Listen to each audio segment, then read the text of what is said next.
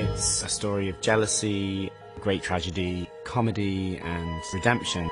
It's those moments of sort of high drama that work very well for dance. It is an old wives' tale, a fairy tale. You know, we want it to sort of live in this fantastical world.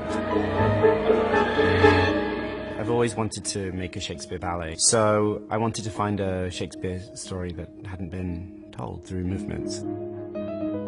The biggest challenge for anyone, any choreographer tackling Shakespeare, is to somehow find a way to infuse that poetry into the movement and not just use the plot line. So at this stage I'm really getting to know the music intimately and using that as my blueprint.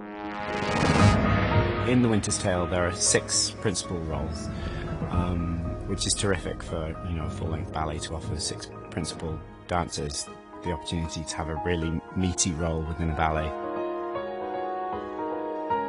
It's very hard to describe a design. We've had a great deal of fun playing with the idea of, you know, the darker versus the light, the tragic and the comic, and making these 2 worlds.